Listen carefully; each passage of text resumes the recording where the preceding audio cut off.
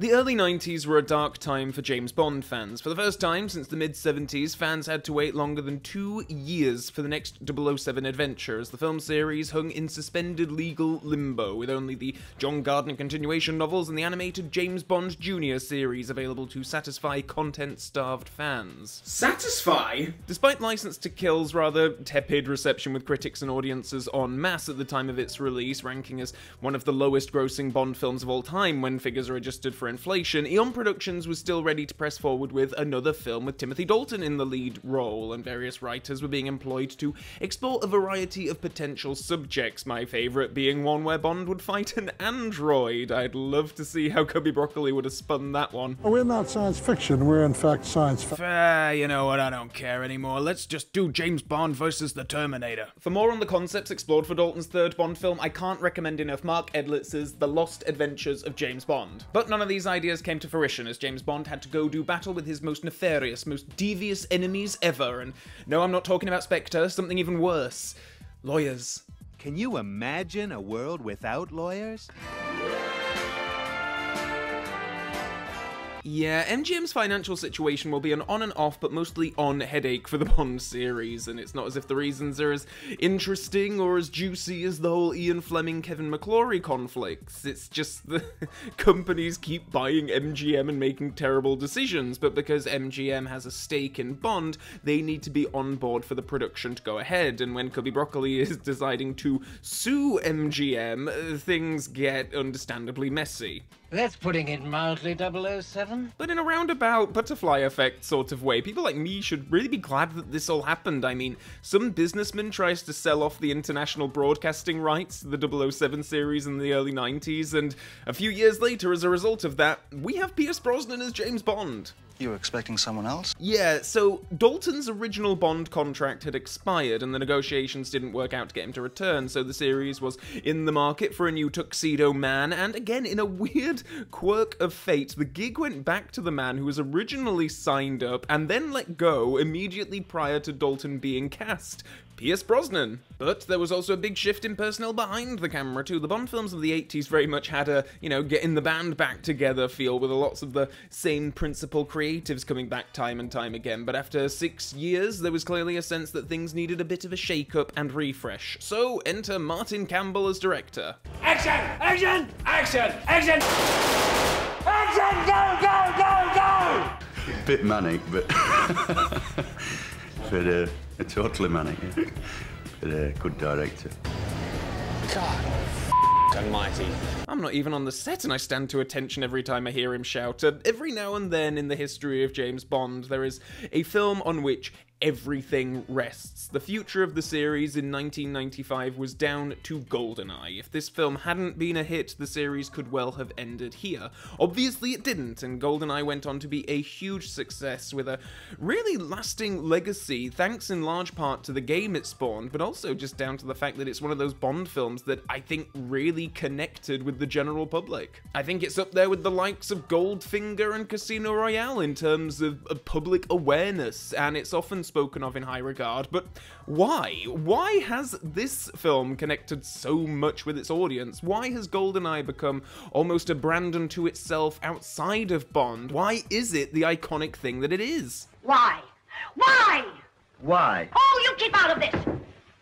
I'll tell you why. Good evening, Mr. Bond fans. I will indeed do my best to explain why as we take an in-depth look at GoldenEye. The film begins with what is, to my mind, the perfectly updated gun barrel for the CGI age. It retains the iconic look of the Maurice Binder design while giving it a wonderful smoothness and depth, and Brosnan just absolutely nails the walk, turn and shoot. It is just about faultless to my mind, and that sentiment extends into the next few minutes as we are treated to one heck of an awesome stunt to open the film, the famous damn bungee jump. It's such a take your breath away moment. It's something I adore seeing on the big screen whenever I see this film in cinemas.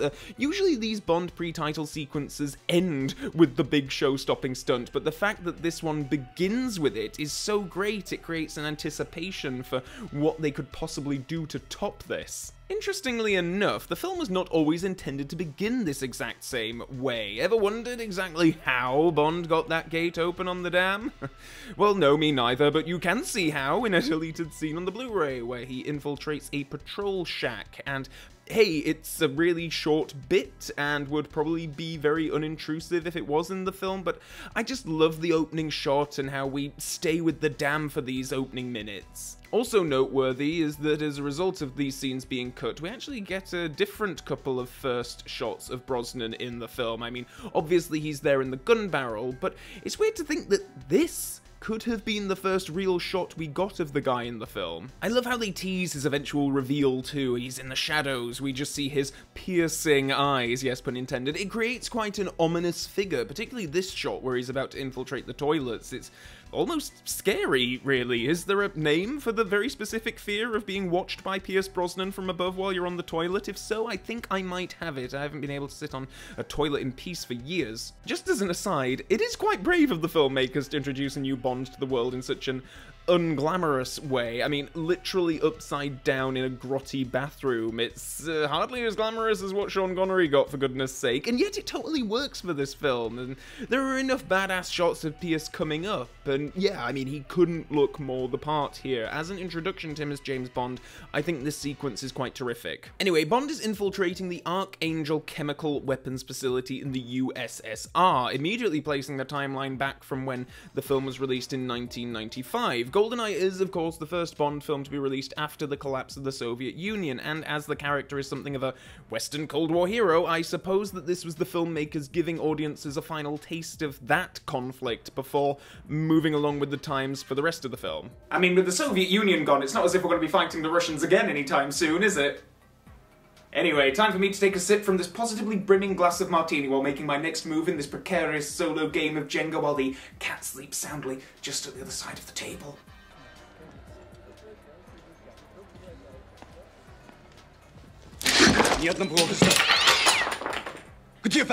Because it seems like all 00 agents need to be introduced like horror movie characters in this film. The man providing the jump scare here is Alec Trevelyan, 006, played by Sean Bean.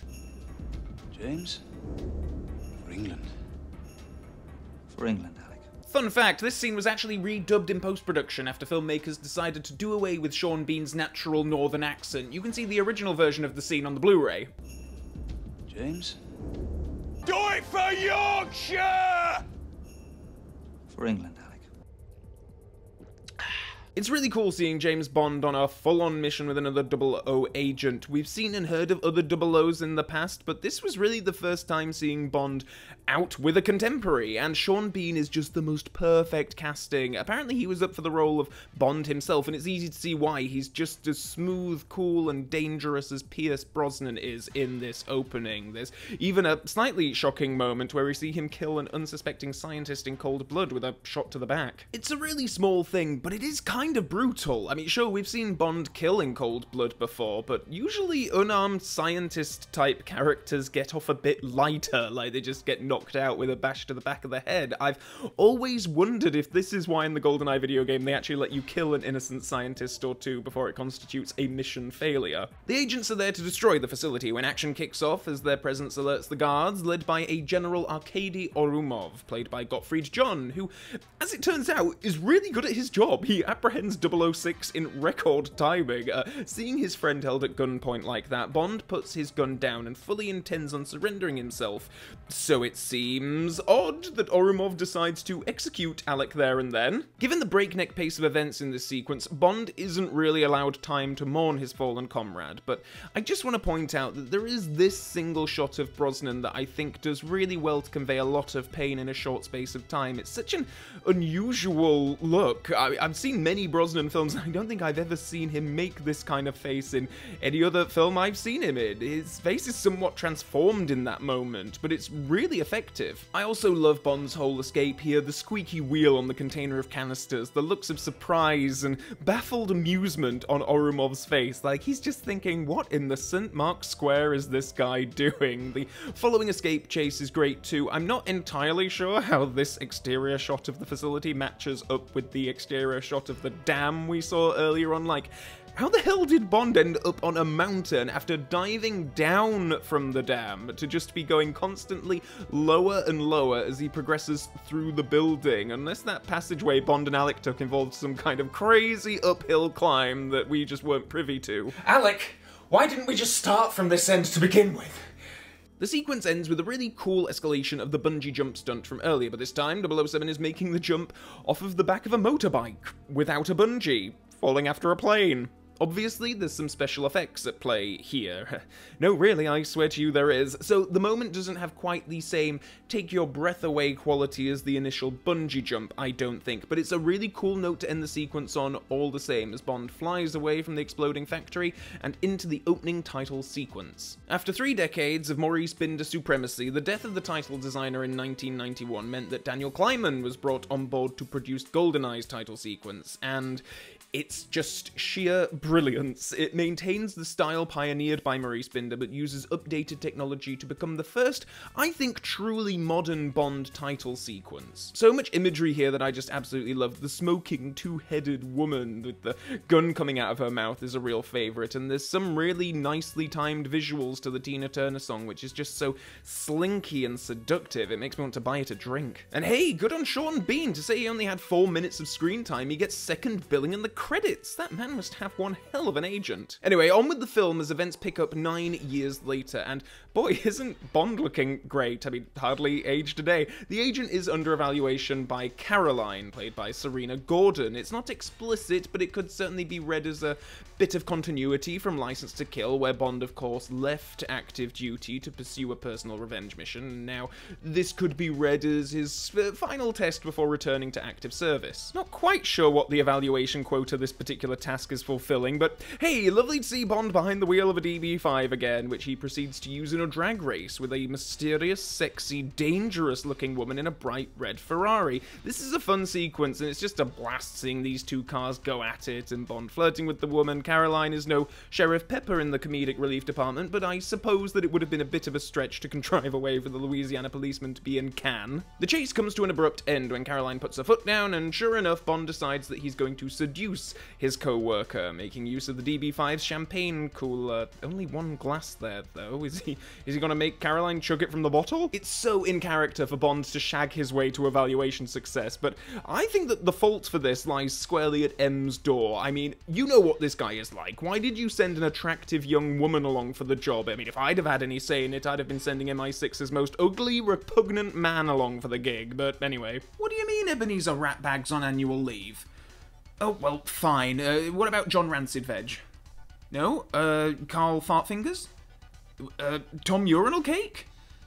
All away? Oh, fine. Just send Caroline Lovely Arse and be done with it. Later in the evening, Bond heads to the casino, which gives the character a good excuse to gussy up so we can admire just how damn good Pierce looks in a tuxedo. It's like a second skin on the man. Anyway, as chances would have it, he once again bumps into the Ferrari lady, who it turns out is Xenia Onatop, played by Famke Janssen. The pair play cards and spar a little bit, though any kind of real tension between the two is somewhat undercut by the rather romantic score music, which seems a bit at odds with some of the dialogue and acting. I mean, don't get me wrong, there is obviously some flirting going on here, but it's somewhat aggressive, and Xenia's acting kind of pissed off, and Bond is clearly sussing her out, noticing a discrepancy in her Ferrari's registration plate. He knows that something's up with this lady, but the music chooses very much to play up the romance of the scene, and I'm not quite sure if it's even really there. I'll get to talking about the music more broadly later on, but sure enough, the score to GoldenEye is one of the more dogged-on aspects of this film amongst the Bond fandom. Though to composer Eric Serra's credit, on the audio commentary for the film, director Martin Campbell says that, yeah, actually, during this scene you are supposed to think that Xenia is indeed being set up as the main Bond girl.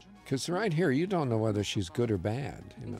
Well, do you think she's going to be the lead girl, I think, don't you? You think, God, this is going to be the Bond girl. This is going to be the woman in his life. So okay, maybe the music was exactly how Martin Campbell wanted it, but I don't know, there's still a certain aggressiveness to the performances that, I don't know, it just doesn't quite match with the tone of the music for me. Xenia just absolutely oozes villainy, and I think it's a really great performance that Famke Janssen is giving throughout this film, and I'll get to praising her more later on, but in this sequence, I'm never for once lulled into the idea that, yeah, she could be the nice main Bond girl of the film. Bond follows after Xenia and her Canadian Admiral date and spies them heading back to a yacht together. According to a transmission from Moneypenny, Xenia is an ex-Soviet fighter pilot with links to a crime syndicate known as Yanis. We then abruptly cut to probably the most overtly sexual scene in all of Bond, to this point at least, as Xenia gets it on with her Admiral fella, who looks to be having a mighty great time for the most part, until she decides to suffocate him with her thighs.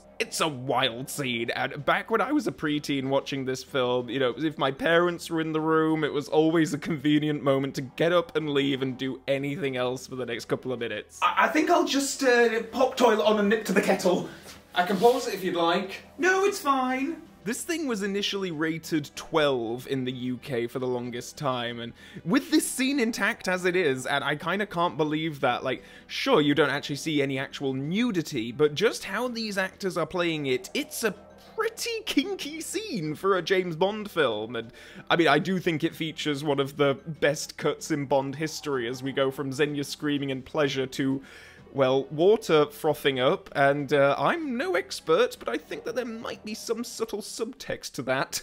The next day, Bond decides to investigate the boat, and, you know, we're only 25 minutes into the film, but boy, does it hit a lot of Bond tropes in a very quick succession. I mean, we've seen him in action, we've seen show-stopping stunts, we've seen Aston Martin, Casino, Tuxedo, Martini, Bond, James Bond, seducing a woman using gadgets, and now we have him doing some stealthy investigating, and yet, it never feels overwhelming or like it's arbitrarily hitting these beats. It just feels so natural having Brosnan in this leading role, doing these things, it's progressing the story. I think his performance gets better as his films go along, and he gains more and more confidence, but here, even at the very beginning, he's doing so great, it doesn't feel at all like an awkward first-time outing. Small moment to point out here, but I do just love how he gets into a little fight on the boat, and he uses the towel as a weapon, and then he uses that very same towel to dab his brow afterwards. It's just a lovely little Bondian touch. His investigation ultimately leads to the discovery of the deceased Admiral, who at least went out with a smile on his face. Again, I can't believe that they actually got this into a once 12 rated film here in the UK, but anyway. So meanwhile, Xenia has headed over to a military presentation for a new stealth helicopter. So, bit of an underdeveloped plot point here. When we saw Xenia killing the Canadian Admiral earlier, in the foreground of a shot, we saw a hand slipping the Admiral's ID out of his coat pocket. When Xenia arrives at this event, the ID card is handed over, and from behind we see a figure who looks very much like the Admiral to me. I'm assuming that it's even the same actor. The implication here is, I guess, something similar to what we saw in Thunderball. In order to carry out their hijacking scheme, the villains have deployed the use of a really convincing double. I just find it weird that it's kind of a very much glossed over element of the story. He's literally just there to get Xenia into the event and then co-pilot the helicopter out of there with her, but we never see him again for the rest of the film. He doesn't follow Xenia to her next location, nor is he seen in the villain's base during the climax. Presumably, he just carries out his duties in these few scenes and then moves along, but does that by default make him one of the most successful henchmen in all of Bond? Hello, Henchman Hotline, how can I help you?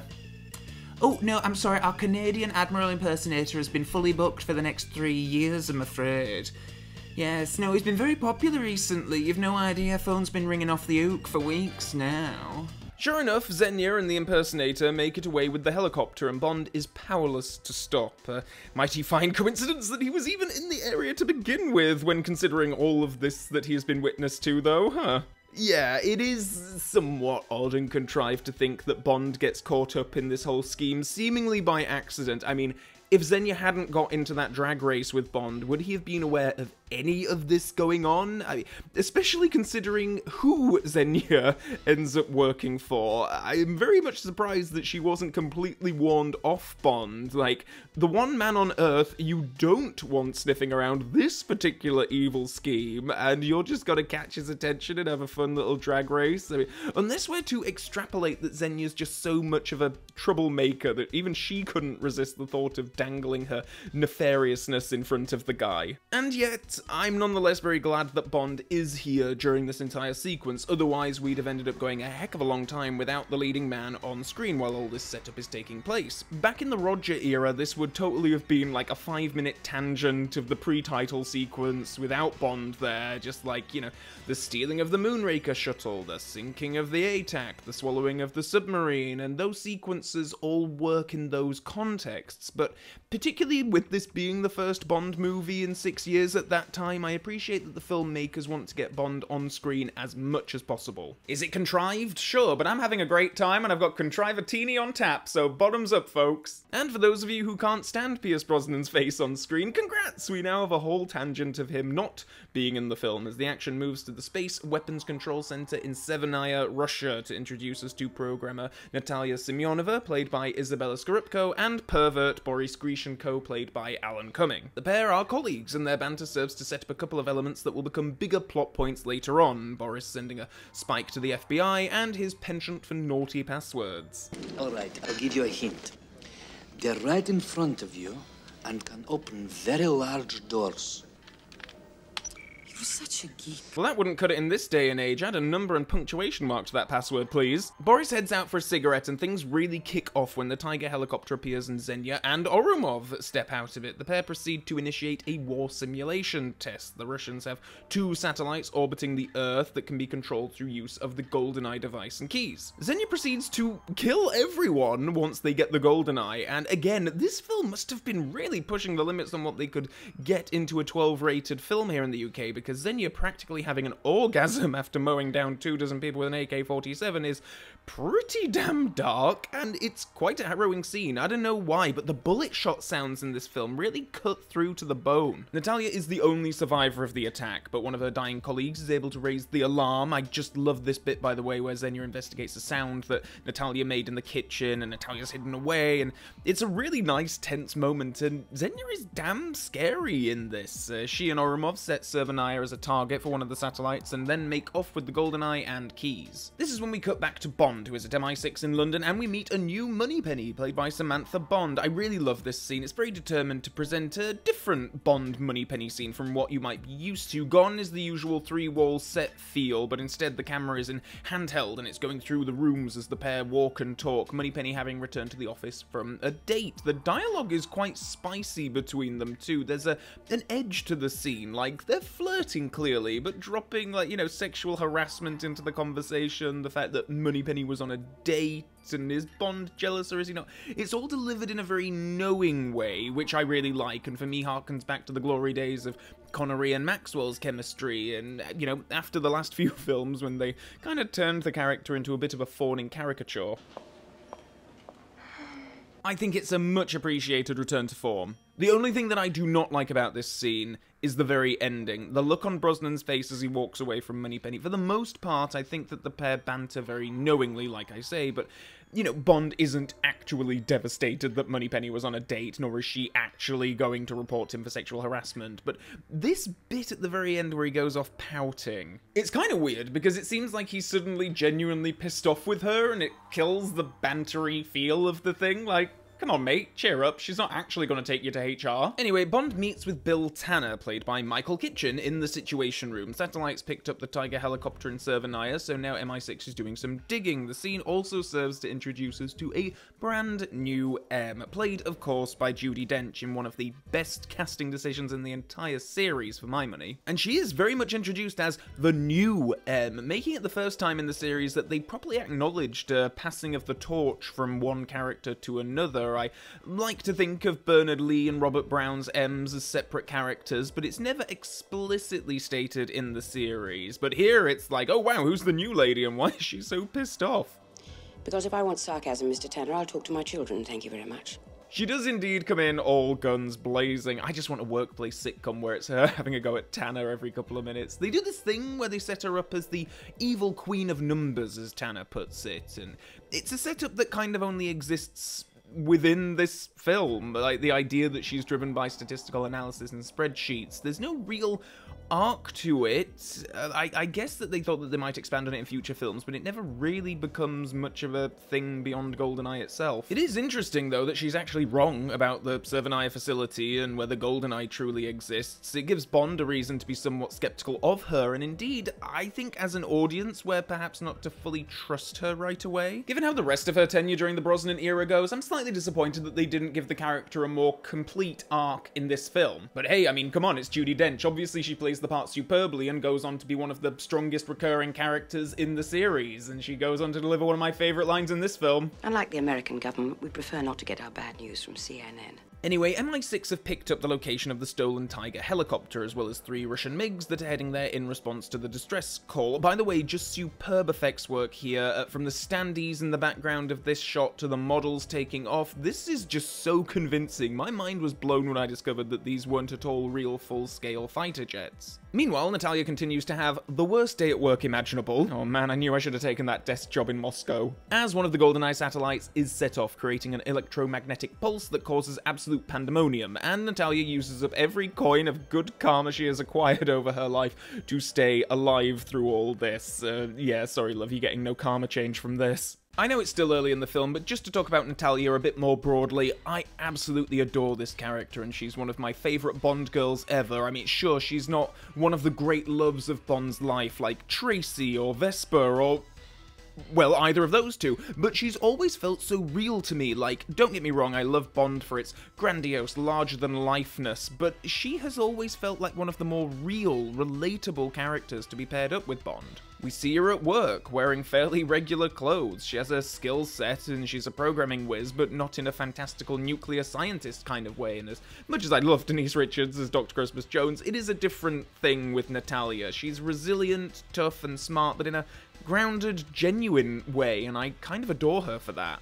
Isabella Scorupco is an interesting actress too. She had a few roles in the 90s and 2000s, but she never seemed like she particularly aspired to be in the Hollywood limelight. I mean, she reportedly turned down the Catherine Zeta-Jones role in Zorro and the Kim Basinger role in LA Confidential, and when you read up on her rather eclectic career, you get the sense that she very much marches to the beat of her own drum, and I respect and admire her a lot for that. And if you also follow her on Instagram, you will know that she has made some kind of deal with the devil or something, because she has hardly aged at all. She is just one of the most gorgeous human beings on the planet. So Natalia escapes the wreckage while MI6 spot her from one of their satellites. The seeming confirmation that GoldenEye exists is a red-faced moment for M, which adds a certain spice to her briefing with Bond as she delivers some of the most quoted lines in the entire series, giving him a real dressing down.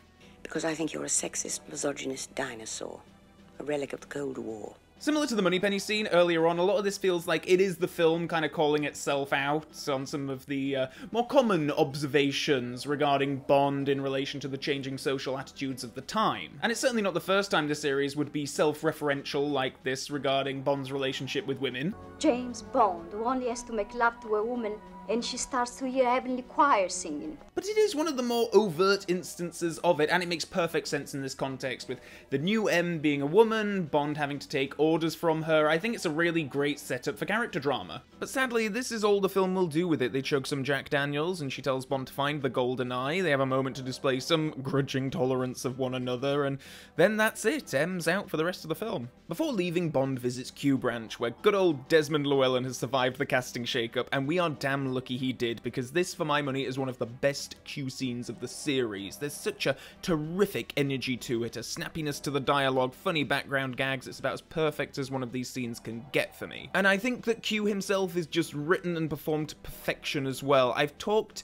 in the reviews for the Dalton films about the pivot from Q being a perpetually pissed off civil servant to a more wacky inventor uncle type, and here I think there's a wonderful blend of the two styles. He's very giddy about some of his inventions and taking great pride in explaining them. There's a glint in his eye, but he's still happy to make a withering remark to Bond every once in a while to put him in his place. Desmond just looks to be having so much fun here too. There are moments where you can clearly tell that he's reading dialogue from a cue card off screen, and you know, his eyes are clearly not on Bond in some of these shots, but who cares? I kind of like that it seems like he's just distracted during the briefing, like he's more interested in something that's going on behind Bond. Or perhaps he's just ogling the wonderful sight of the BMW Z3 with its stinking talking of missiles. Good lord, I can't wait to see those things put to use later in the film. And the scene ends on one of my favourite Q gag gadgets ever.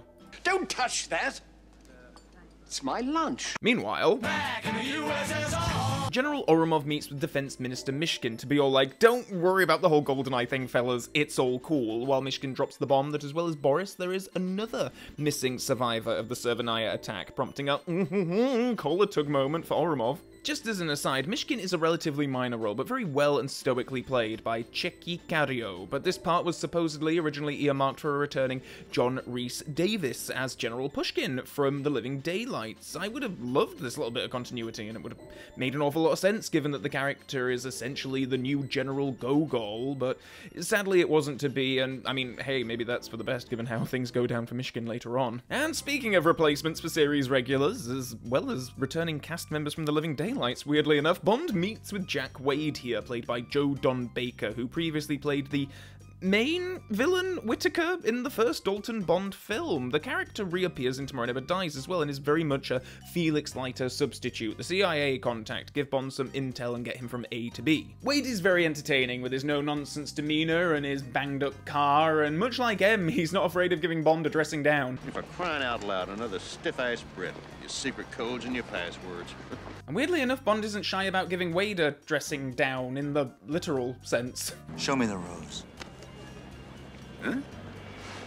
But despite the initial antagonism, he softens towards Bond quickly as the pair stop in a roundabout cul-de-sac of some kind. Are these cars just driving around and round in circles? There's no exit for them to escape. Wade passes on some Yanis Syndicate intel before he takes Bond to meet with Valentin Zukovsky, an all-time favourite Bond ally played brilliantly by Robbie Coltrane. I'll admit that story-wise on paper, this is a bit of a dull spot in the film. There's a whole heap of exposition dumping going on, and Bond is essentially going from guy to gal to get to the guy that he actually wants to get to. However, it is entirely the characters that make these scenes as fun as they are. Zukovsky being an absolute highlight. He has some cracking lines, very funny moments, great chemistry with Brosnan, and he manages to make some rather dry exposition palatable.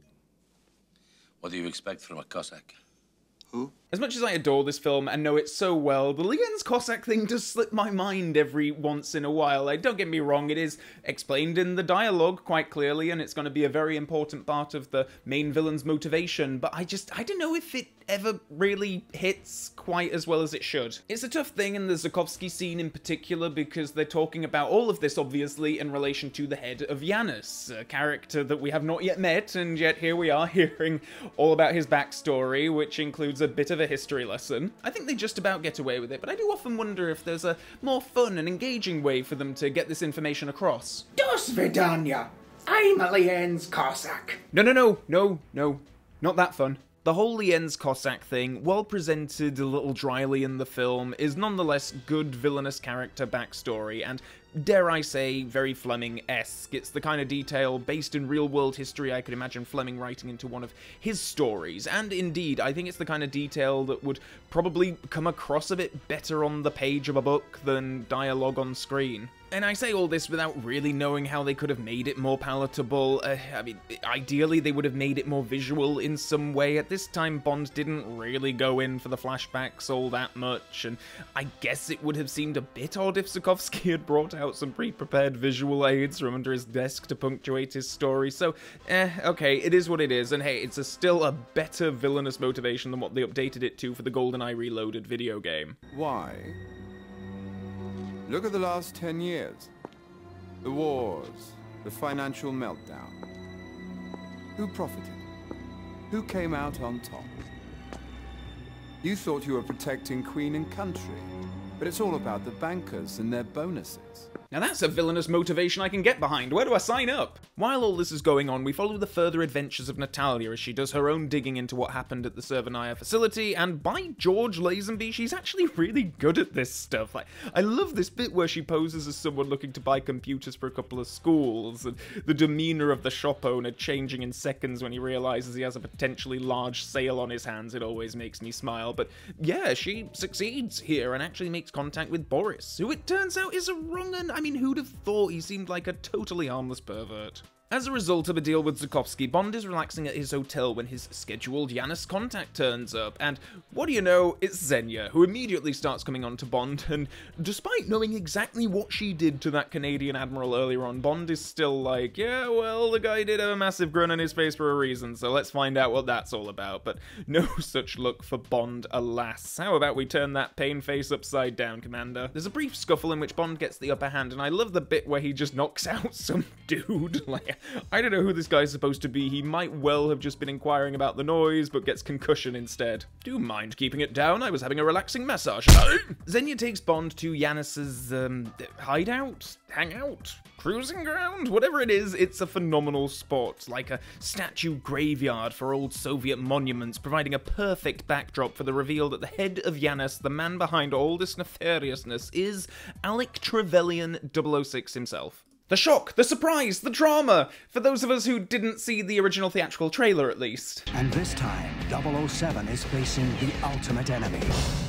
Hello, James. What an unpleasant surprise. 006. Still, it's a great twist. 007 versus 006 as the main baddie, like, that's just absolutely perfect. No wonder they promoted this thing on the back of that concept, but we do need to rewind and ask a few questions. So, this whole thing certainly changes perceptions about that pre-title sequence. Like, obviously the whole thing in that title sequence was a ruse to make Bond believe that Alec died, presumably so that Alec could be out of the limelight while going about doing his evil things.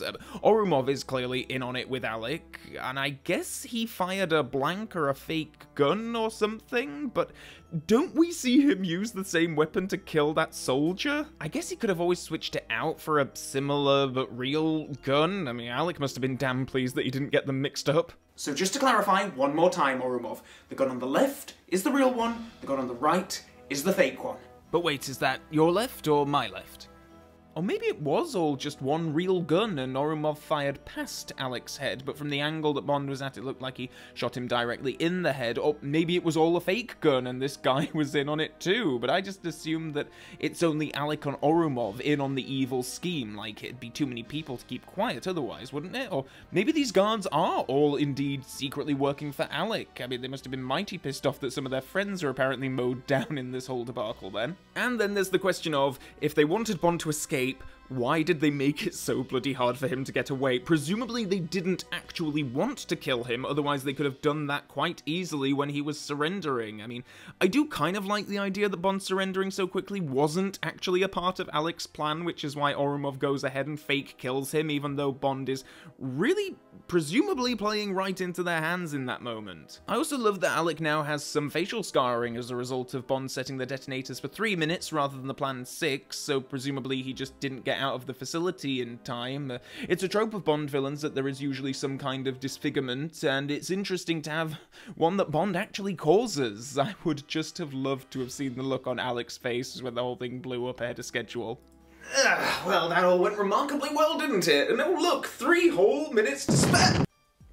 My reason for covering all of this is that, yeah, I mean, it is a stretch when you think about it realistically. You have to buy some serious leaps of logic to go with this, but hey, in the context of this film alone, I'm having an awful lot of fun, and I am just kind of happy rolling along with this. I've got plenty contrivatini to keep me going for, well, another hour or so at least. It does surprise me a bit that Bond doesn't immediately lead with, "Sorry, but can we roll back a few years because I really need to know how you pulled all that off." But no, they talk some more about Alec's motivations, the fact that MI6 knew he was a Lien's Cossack but recruited him anyway. There's a nice mention of Bond's parents having died in a climbing accident, which is lifted straight from Fleming. I think that both actors play this scene really well. It plays very much like Bond seeing himself reflected in a broken mirror, the similarities between the two, but then there are these deep ideological differences as a result of their very different but still tragic upbringings. It's a shame that the score music is so weirdly saccharine. I get that it's going for sentimentality and emotion, but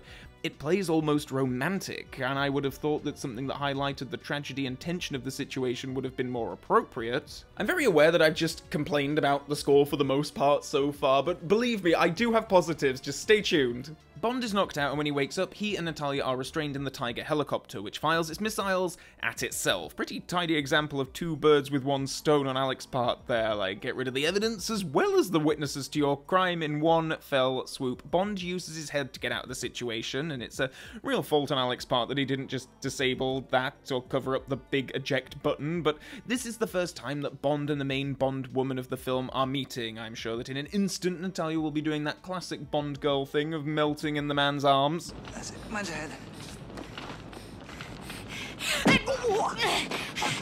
I love that moment so much. I love it too when Bond tries a quip and it's just completely lost on her. I'm a little tied up. Never mind. The pair are quickly captured, but this time it's by Russian officials, and they have a quiet few moments in a cell to connect with each other. Natalia is behaving, understandably, like a mistreated puppy in this situation, and Bond has to win her over here. I think that both actors are really strong in this scene. Bond goes in very tough, and he's at a point where he just wants to get to the bottom of this whole thing, and just delivers a set of very blunt questions, but his determination in doing this seems to win Natalia around. He's gaining her trust by asking all the right things with such a steely conviction. Mishkin eventually enters and the conversation escalates before Natalia gets to the end of her tether with the men. Oh, stop it, both of you! Stop it! You're like boys with toys. Natalia reveals all to Mishkin, who seemingly has his suspicions about Orumov confirmed. I mean, she has no hard evidence for what she's saying, but based on the scene with Orumov and Mishkin earlier, it's clear that Mishkin thinks that Orumov is up to no good, and what she is saying here is just music to his ears, so it's kind of awkward when a drunken and disheveled Orumov turns up and kills Mishkin, and he's clearly losing it here and improving on the fly, but I just kind of love it, the desperation that he's conveying here. Bond and Natalia, of course, escape, and we begin one of the film's most memorable extended action sequences, starting with a huge gunfight in the Archives building, and I just love how energetic and kinetic this whole thing is. There's a dynamism to the camera work and the editing, and this carries through to the absolute show-stopping iconic brilliance of the tank chase through the streets of St. Petersburg as Bond pursues Orumov and the captured Natalia. There's a reason why driving a tank became something of a semi-staple of James Bond video games of the era. This sequence left such a lasting impact on, well, I would certainly say people of my generation seeing the film. I even remember around the time of the 40th anniversary of the series, ITV here in the UK were doing a programme on the best Bond moments, and they gave you a list of 10 Bond scenes where you could phone in and vote for your favourite, and they would announce the winner on the programme, and so I added about 20p to my parents' phone bill by phoning up and voting for the GoldenEye tank chase. And I do indeed still have a TV magazine from that very week leading up to the programme, which has a 2-page spread with the 10 moments, and my vote must have counted for something because the tank chase ended up coming number 4 out of 10, just before Honey Rider emerging from the sea and the Thames chase from The World Is Not Enough. And just in case you were wondering, it was the Goldfinger laser scene that won the best ever Bond scene on that programme, but damn it, I was still happy to see the GoldenEye tank chase recognised. Another factor of the production that just continues to blow my mind to this day, the second unit actually shot a bunch of stuff for this film in Russia itself, and just those shots blend in so well with the set-based stuff that they obviously need for the more complicated shots and stunts, but just the fact that James Bond, Western Cold War hero James Bond, was filming in actual Russia, well, or at least his second unit was, but so soon after the collapse of the Soviet Union, this is kind of crazy, and particularly in the world we live in now, hard to imagine ever happening again, but it lends this sequence such an authenticity. Brosnan just looks so damn cool during this whole bit too. It's an outrageous bit of action at just the right point in the film. The moments of humour peppered in work great, especially Orumov getting absolutely tanked while being pursued by a tank. Okay, so maybe now is a good time to talk music over this sequence with music not actually composed by the credited composer Eric Serra, but actually by John Altman, which certainly explains why it sounds completely different to anything else in the score, and sure enough, the Eric Serra track that was originally composed for this sequence can be heard on the soundtrack release, and the story behind it being replaced is actually pretty interesting. Martin Campbell is quoted in this ING article as saying, "In all honesty, I was disappointed in the music. Our budget was not that much and it was limited to what we could do. And when I was dubbing the tank chase, the music that came in for that was in exactly the same register as the tanks. In other words, it disappeared. So I rang Eric in France and said, look, we have a real problem here. I remember saying to him, there's no point in using synth for this because it'll just disappear. I said what we need is the Bond theme, and you always use percussion and brass to crash through all the effects. And I remember his answer to me was, well, lower the effects. So I said, I'm not going to do that, and that was the end of our conversation. I've been on a real journey with this score over the years. Like, back when I was a kid watching this film, I really liked the music, or at least I never questioned it, and to this day I still really like the industrial sounding Bond theme that plays a few points. And then I became a bit more involved with Bond fandom and, you know, reading books and lurking on forums and all that kind of stuff, and yeah, you would see people slagging this score off quite a lot. And so then I'd go back and watch the film and think like, oh yeah, I'm not quite sure that track quite works with that scene, or like, oh yeah, that noise that plays when Xenia appears in her red sports car isn't particularly nice to listen to. But now after all these years, I've kind of come back out the other way, and now I actually really like this score, or at least it's such a part of this film's DNA and unique appeal that I wouldn't want the film without it. Though I do probably have to caveat that by saying that, yeah, I mean, in terms of a soundtrack, I don't really stick this one on all that much, beyond maybe a track or two. It's a really different sound to the rest of the Bond series, but I think I quite like it for that. It helps give this film something of its own identity, and there's just something so austere about the soundtrack, I suppose, that really gels with the fallen Soviet Union aspects of the film. So I guess these days I'd largely identify as being more positive about this soundtrack than I have been in the past few years, though I am, of course, making an exception for the awful song that plays over the end credits. The experience of love, more like the experience of, oh my god, hit the menu button and let's get out of this film. Christ, wait, what do you mean the remote needs new batteries? Turn it off, somehow, for God's sake!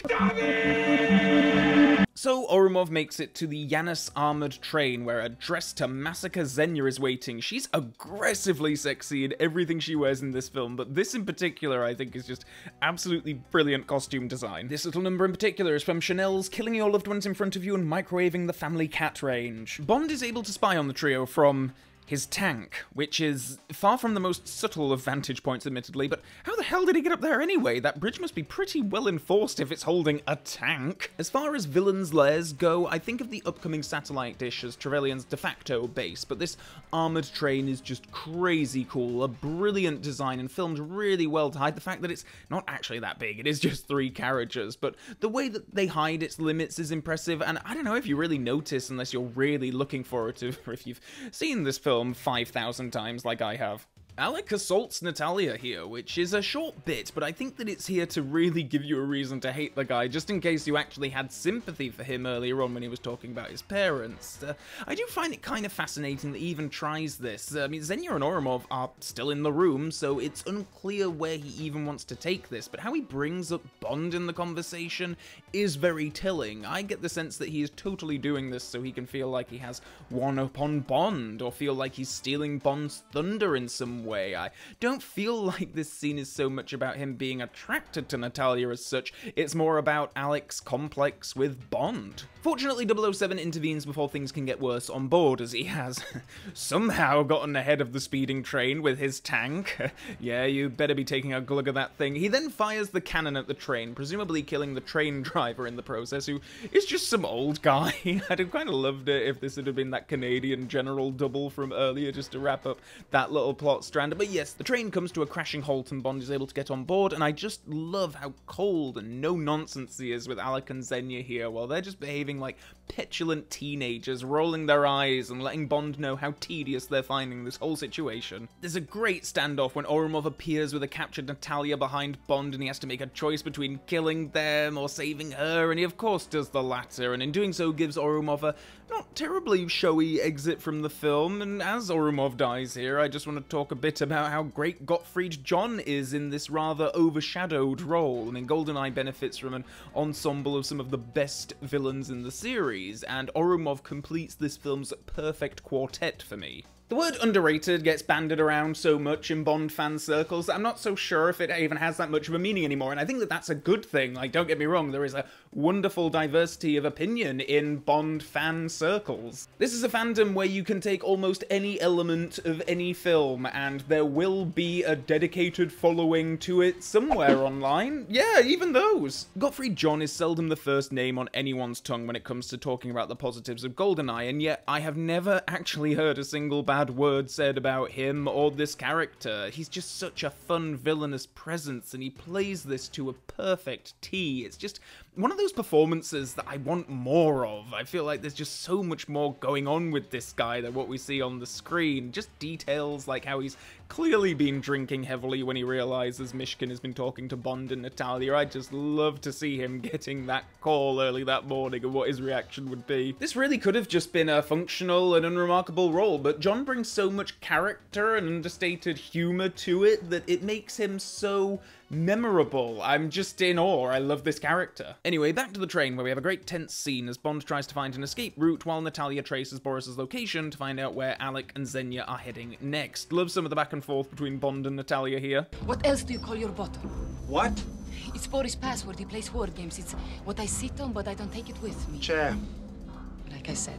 I really love the building tension in the music, with the clock ticking down before the train explodes and the spike telling them where Alec's base is. It's such a cool scene. Love Bond's laser watch, just one of my favourite Q gadgets ever. Love the shot of the pair fleeing the explosion, and it turns out that Natalia has developed a kink for near-death experiences as she and Bond decide now is the right time and place to make out. It's a bit of a stretch, really, but I appreciate that after the day the pair have had, they may well want to let off some steam. I just hope for their sake that there's no one else on that train. Oh, hey guys, you need any help? Everything moves to Cuba for the final chunk of the film as Bond and Natalia head there to scope out Alec's base of operations, and oh hey, the BMW Z3 is here! I really can't wait to see those Stinger missiles put to use in good time. Wade appears again to drop off some intel and a package from Q, which is weird. Like, why couldn't the package just come with the Z3? Why did Wade need to deliver it? But anyway, Bond exchanges his car for Wade's plane, which seems like a bad deal, but also Wade drives the car off and we don't see it again for the rest of the film, so what the hell was the point in bringing it to Cuba to begin with? Well, I mean, yeah, that's obviously the reason, but it doesn't mean that the car doesn't stick out like a sore thumb. It's so clunky that there is this big setup for it earlier on in the Q scene, and then we have absolutely no payoff. We never see this thing in action, and that's such a disappointment. Interestingly enough, you can see some snippets of what they did have planned for the car in the behind the scenes on the Blu-ray. There was indeed intended to be some kind of a chase sequence utilizing the car, as well as helicopters equipped with buzzsaws, which would of course be a concept that would go on to be used in The World Is Not Enough instead. This is a prototype of a machine used to chase Bond by one of the villains. It's what I call a Meccano model, really. Trying different configurations of blades, sizes of blades, to make it look as mean as we possibly can. It saws through both ends of a bridge. It chases him through all the trees. Ultimately, he's trying to saw him into pieces. Just give it a little run up. While I am disappointed that the car doesn't really get a chance to shine nor an opportunity to join the hallowed halls of the best Bond vehicles like the DB5 or the Lotus Esprit or the Vantage, I do appreciate that we did get that really cool kick-ass tank chase, and maybe that's one vehicle chase enough for this film. Bond and Natalia head to a local scenic shack for the night, and like all couples on holiday, get into a bit of an emotional barmy. But seriously, I really like this scene, and it's one that Brosnan cites as being one of the main incentives for him to do the film in the first place. For me, the challenge was always trying to make him real for myself, without the interference of Connery over here or Moore, and trying to please everyone. So you can only go to what Fleming put down on the page, and yet it had changed so much from what Fleming put down as well in the humor, the light humor that was put in there. So I found a handle on GoldenEye. I found one scene where I really kind of believed in it, and that was on the beach with Isabella Scorupco, because the man is at his wit's end and he's been betrayed by a friend. And that was an emotional hook for me. And when I found that in the middle of the text, I kind of hung on to it throughout. And that's what I try to do, because it's so hard to believe in it at times. It's such a, you know, this whole idea of getting, you know, mean and tough and sadistic in this crazy fantasy world is ridiculous. But I have to believe that Bond exists, and these kind of men, they do exist. not on such a grandiose level as Bond. And yeah, it is obviously a more character-driven scene. It's Bond having a moment to reflect on what it means to be up against a former friend and colleague, and what that betrayal means. He has very few words in the scene, and it is Natalia bringing this out of him, filling in the gaps, as it were, for the audience. I really like the scene, and I think that Brosnan and Skorupko do terrifically with it. I can totally see why Brosnan would cite this out as a particularly memorable scene performance-wise, but then at the same time, I think he's pretty damn phenomenal through all of this film. I also love the follow-up scene with Bond and Natalia in bed. I think that these two actors have such a wonderful romantic chemistry, and they feel so natural together. I don't get the idea that Bond is falling in love with her, like Tracy or Vesper or... well, either of those two, but they do feel like a real couple, an astonishingly attractive real couple, but a real couple all the same. The next day, the pair head off to find Trevelyan's dish, not having much luck and even contemplating giving up on the search. Maybe Wade was right.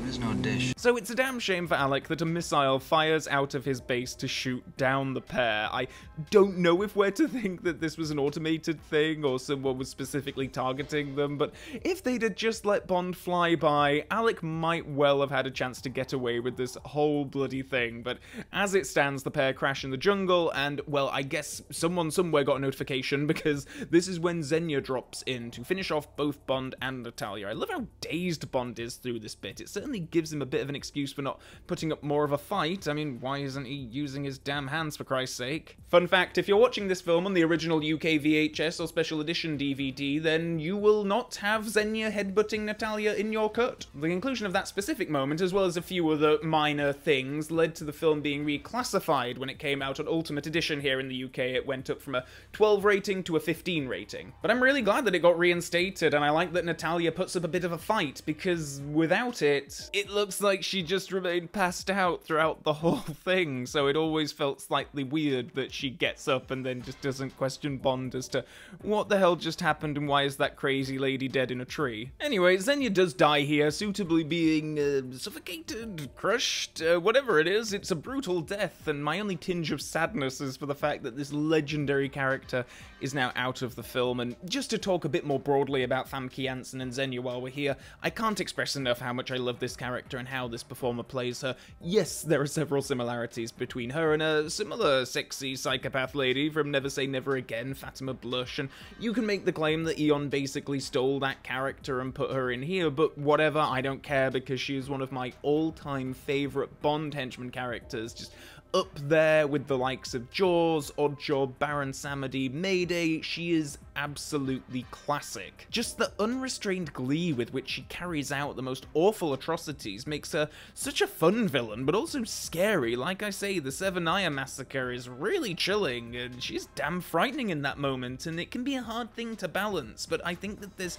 just the right concoction of camp and menace that make her an all-time great Bond character. I've seen Famke Janssen in many films, and I like her in everything I see her in, but this, for me, is her iconic role. Sorry, Jean Grey and Liam Neeson's wife. So that's 2 villains down and 2 to go, so it seems fitting that much like Orumov and Xenia activated the GoldenEye earlier, it's now down to Boris and Trevelyan, who reveals his massive dish for all to see, and there's definite echoes of classic Bond villain bases here. Just the hidden in a crater aspect is kind of like the You Only Live Twice volcano base, and then the emerging from the water is like Atlantis from The Spy Who Loved Me, and there's just some terrific model work here, but also the fact that this was in part an actual location that they filmed at just brings the whole thing together so well. It blends really nicely. It's lovely stuff. By the way, speaking of model work, I do wonder sometimes if the Earth model that they used for the space shots is the same one that they used in Moonraker. I just love how dark and blue it is. It's not very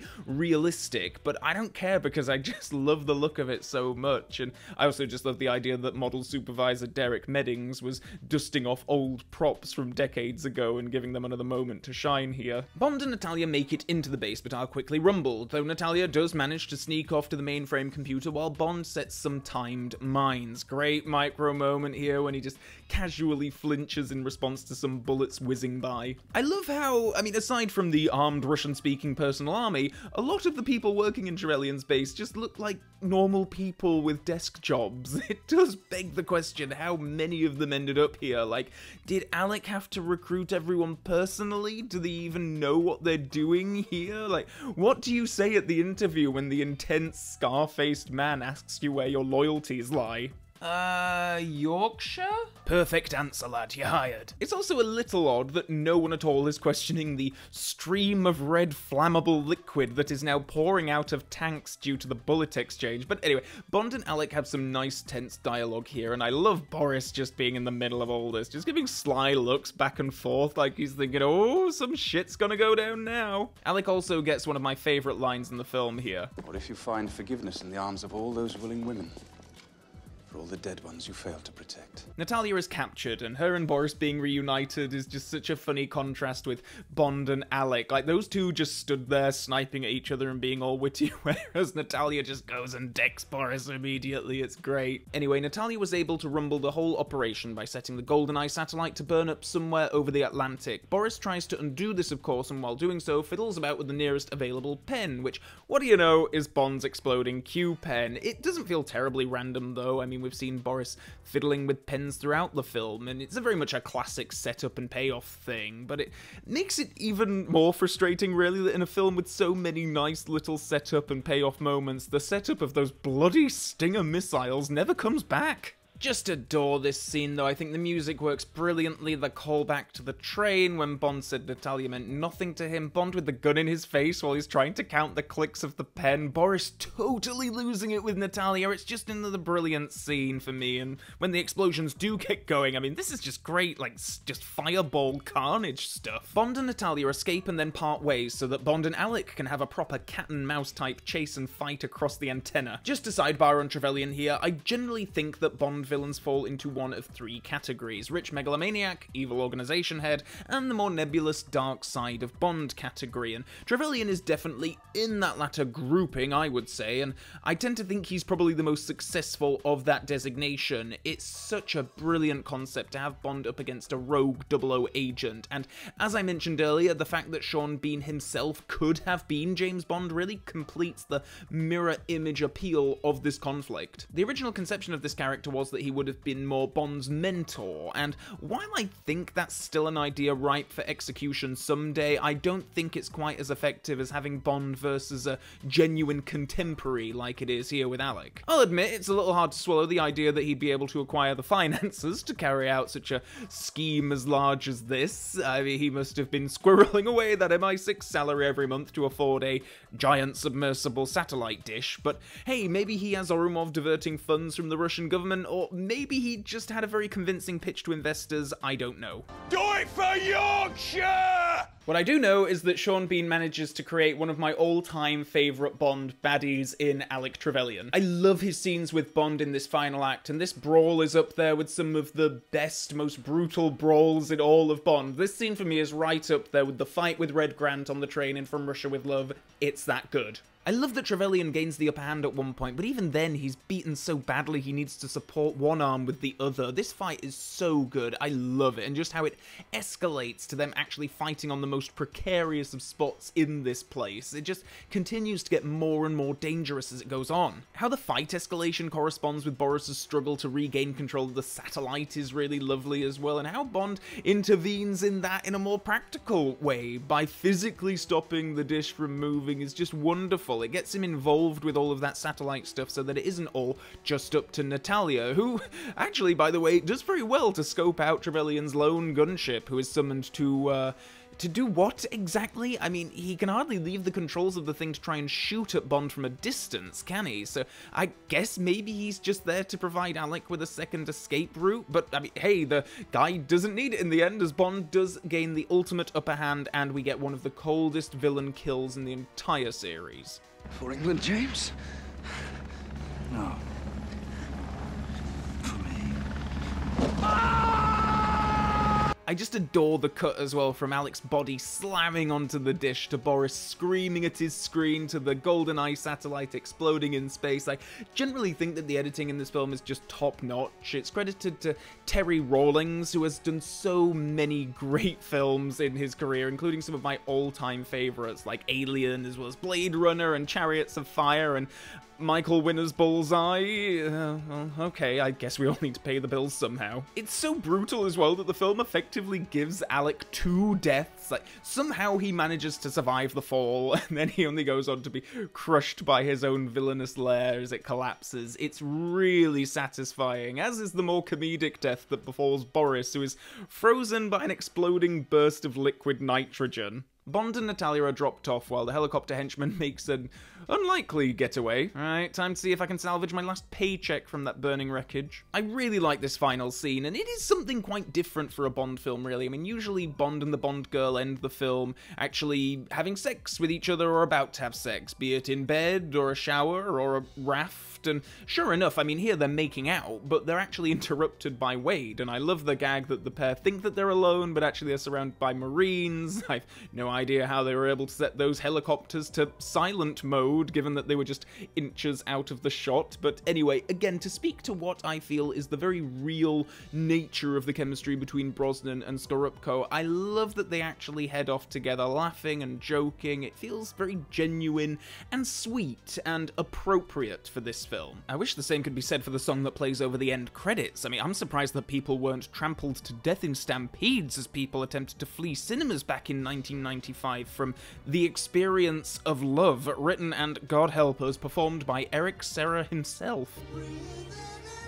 Is it too late to take back the nice things that I said about the score? I need to know more about how this ended up being the second song of the film, who had pictures of who in compromising positions. I need to know. I mean, GoldenEye itself is a lovely song, and then you have the Bond theme itself. Either of those would have been perfectly fine ways to end the film. But The Experience of Love is just precisely no one's favourite Bond song, or second, third, fourth favourite, and it's just a bit of a dull note to end this film on. But fortunately, by this time, I've had a couple of amazing hours with this terrific film that even The Experience of Love can't sour the experience, despite its best intentions.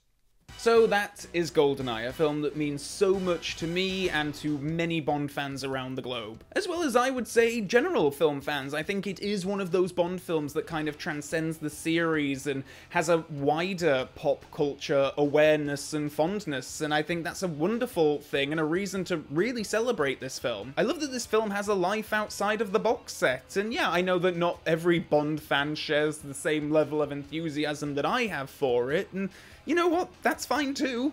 I'm a kid of the 1990s, and I have no doubt that nostalgia plays a huge part in my liking of this film, as I think it does with the majority of Bond fans. Like, chances are the Bond that you grew up with and the first Bond film or two you saw probably hold a special place in your heart, and I don't think that that's a bad thing. I think that that's a perfectly valid reason for liking something. GoldenEye wasn't the first Bond film that I saw, but it was one of the first, and combined with the super fond memories that I have of playing the N64 video game, it is just a very special film in my Bond fanaticism. But I certainly don't mean to discredit what a belting film that I think GoldenEye is in its own right. I mean, the Bond cocktail is often mentioned in relation to these films, and, you know, the list of familiar elements that are so often combined in every film in this series: martinis, girls and guns, villains, cars and gadgets, and all that. And for me, GoldenEye is just that recipe perfected. It is an ensemble of top-tier characters, from the main villain and female co-star right down to the allies and two scene characters throughout. I just can't get enough of these people.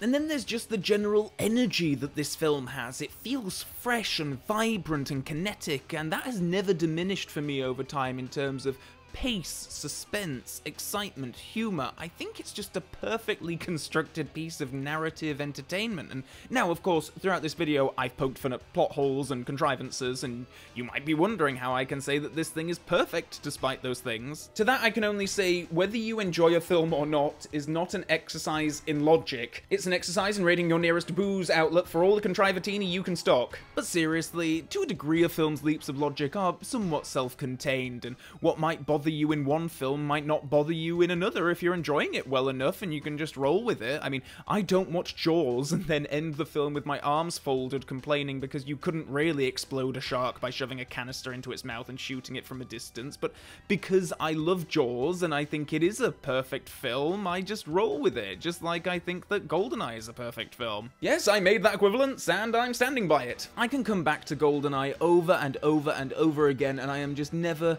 not entertained. Every element that is in here coalesces, yes, even the music, into something that just provides pure escapism in its most primal form, and I love it.